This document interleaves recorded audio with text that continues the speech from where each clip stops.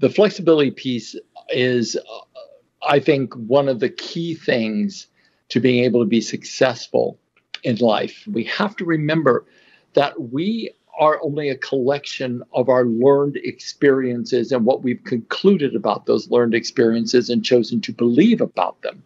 Then we start looking out of our window, of our eyes, at a world based upon what we've concluded was real, which has to be flawed regardless.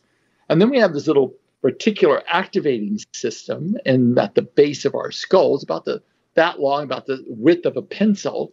And what that does, that little organ filters out contrary evidence to our belief systems and then goes, oh no, Gary, this is the only way that you can see it. And so what I've learned to do is stop, say, if I was to see it through this person's experience, through their collective experience, I get a whole nother variety of data and information.